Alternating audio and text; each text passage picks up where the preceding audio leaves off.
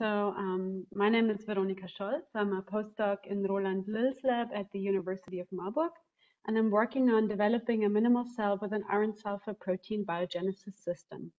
This project is part of a bigger project that we have together with a group of Tobias Erb at the Max Planck Institute for Terrestrial Microbiology here in Marburg, and with John's lab.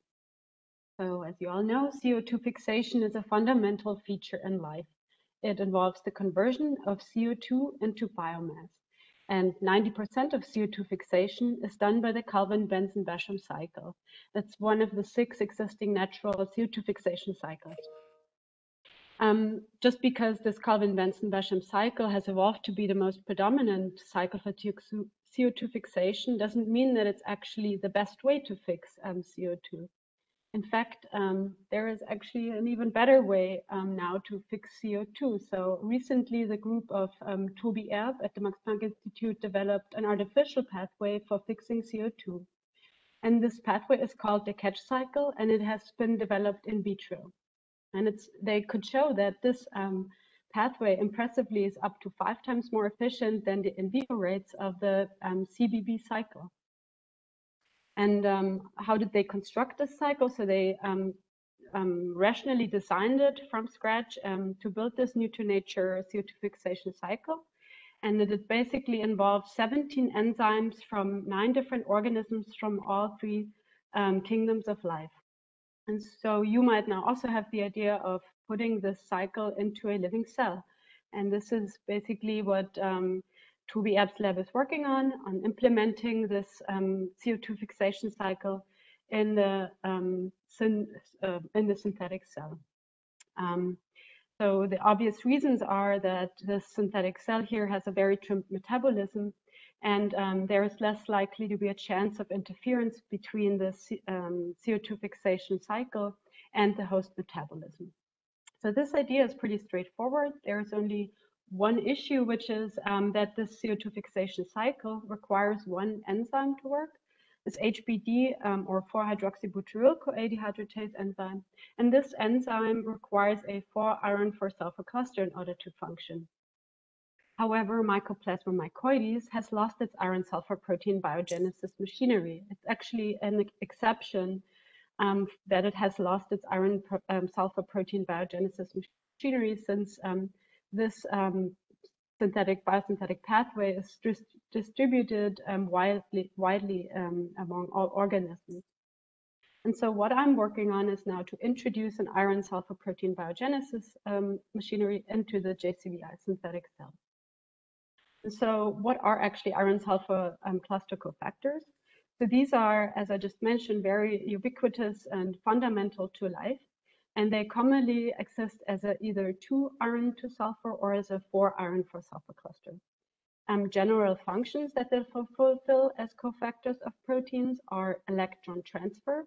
And one example you can see here, which is complex 1 from the mitochondrial or from the bacterial respiratory chain, in which multiple iron-sulfur clusters transfer electrons from NADH to ubiquinone. So here, the iron-sulfur clusters act like an electrical wire, just without the copper. These iron-sulfur cluster cofactors are also involved in catalysis, regulation of gene expression, protein structural stabilization, and donation of sulfide. So they're quite important. Phylogenetically, 4 designated pathways have evolved to assemble iron-sulfur clusters in vivo: the ISC, the SIA, the NIF, and the SOC pathway. And these 4 different pathways all rely on the same working principle. First, we have a de novo assembly of iron-sulfur clusters, and then we have targeting an insertion of the assembled cluster into a client protein. So this first step involves a cysteine desulfurase, which generates sulfide, which then gets taken up by this iron-sulfur cluster scaffolding unit that, together with electrons and iron, fuses a 2-iron-to-sulfur cluster under the consumption of ATP. Then the cluster is transferred to a designated targeting protein, which inserts the cluster into a client protein, or it fuses 2 of those clusters into a 4-iron-4 cluster, a 4-sulfur cluster that then gets inserted. So how do we now know or find out which of these four pathways that have evolved to put into the JCVI minimal cell? In order to find this out, my colleague compared the genomes of multiple different mycoplasma species that you find here listed and looked for the presence of genes involved in iron-sulfur protein biogenesis or the presence of iron-sulfur protein. And as you can see here, these species here, they don't seem to have the genes for iron-sulfur protein biogenesis, and neither do they have iron-sulfur proteins encoded. And so this suggests that these species evolved away from an iron-sulfur protein dependent lifestyle as their genomes shrunk. When you look here at these species, they seem to have iron-sulfur containing proteins, and also they still seem to encode the operons for iron-sulfur cluster biogenesis or assembly. So we took the operon from Mycoplasma penetrans and put it into the JCVI synthetic cell in SYN 1.0. And so now as the cysteine desulfurase, we have SUF-S, SUF-U.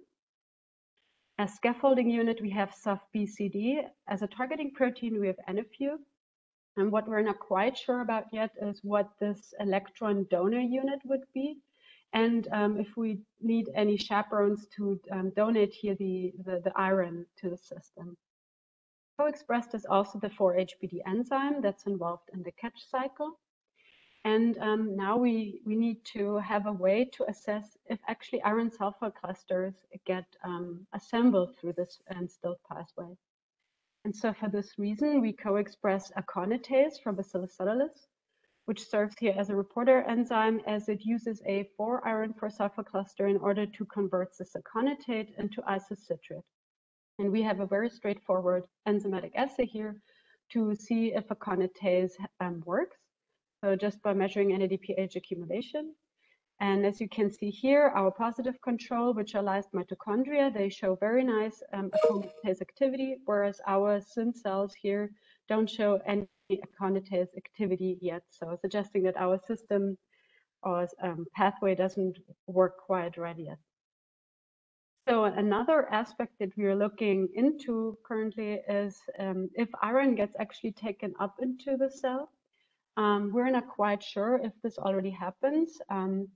So for this reason, we co-express an iron 3 citrate ABC transporter complex from Bacillus subtilis. And another approach we're planning on doing is comparing two very closely related mycoplasma species that don't and do have an iron-sulfur protein biogenesis system, and they only differ in 65 genes. So it's quite likely that within these 65 added genes, there are genes that are involved in iron-sulfur protein biogenesis or iron uptake. And so what are the greatest problems that we need to solve here in our collaborative project? One is to get the protein expression going, especially when we look here at the catch cycle, because as I said, there is 17 enzymes from multiple different organisms from all kingdoms of life. And so getting those different enzymes expressed seems to be quite a challenge. And concerning the iron-sulfur protein biogenesis pathway, it's challenging to find out all the different components that are essential to get the pathway functional. And so what could our work here contribute? So the goal would be to make a synthetic cell that can fix CO2 in vivo. That's the end goal. And in terms of iron-sulfur protein biogenesis, we hope that with our work, we can define the components that are required for a minimal iron-sulfur protein biogenesis system in vivo.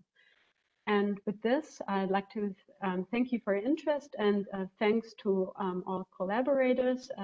Thanks to my PI Roland and everyone involved here, and special thanks to John for organizing this wonderful workshop. And I'm happy to answer any questions. Really nice, Veronika. I understand the project even better than I did before now, and I'm part of it.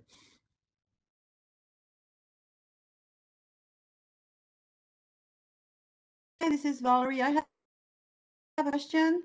So did you rely on the NIF-S, NIF-U of the JCV of the the mycoplasma equivalent? Because there are the two, or did you put them, like you must have, if you put the whole cluster from your other mycoplasma, you have 2 copies of the initial 2 steps. Yes.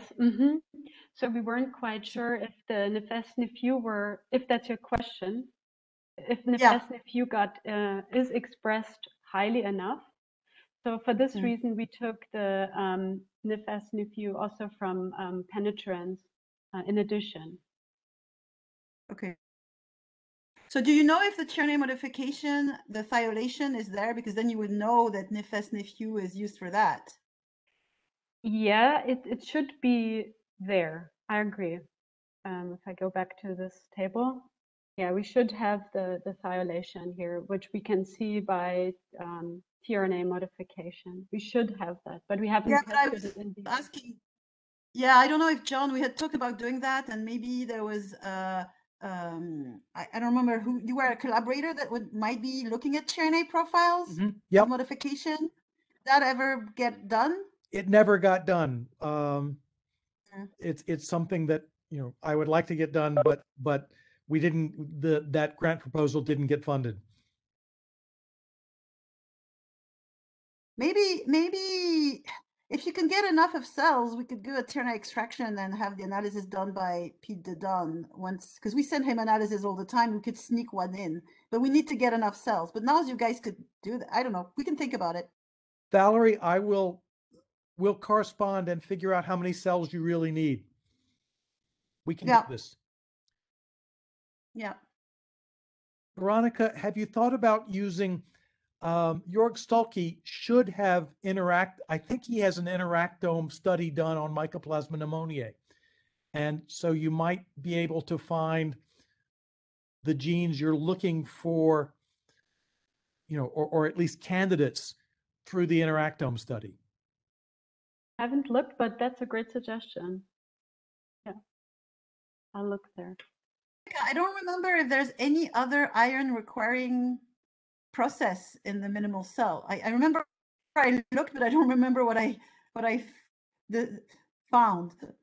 I don't think there is. I need to I need to try to, I would like to get a metallome study done for the minimal cell. And I forget the guy's name at Northwestern University who had said he might be able to do that for me. Yeah. We didn't find, here's Roland, we didn't find any iron requirement. So this Mycoplasma mycoides and a few others are as unusual as Borrelia burgdorferi. This is another bug which apparently doesn't use iron. That's cool. It's cool, yeah. You know, and we can grow the organism in a defined media that shouldn't have any iron, although it does use purified bovine serum albumin. So you might be But to not have iron, you have to be a maniac. To not have iron, you have to really clean your glass. Like you have iron contamination in glass. So if you want to get rid of iron, you have to make an effort. Well, we haven't gone that far. We don't have to get rid of iron. I mean, unless you want to really prove that your cell doesn't need it. But for our system, it's not necessary. I know what you mean. And I think lactobacilli were also 20 years ago thought to have no iron requirement, but they do have iron sulfur proteins. They do have the subsystem. So if you ask microbiologists, they may still tell you lactobacilli do not need iron, which is not true anymore.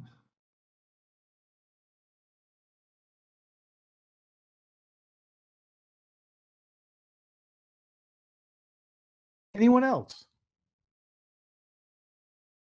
Veronika, this was terrific, and we had a good discussion. If any of you have thoughts about this, please put them in the chat. I will capture this, and this will be available.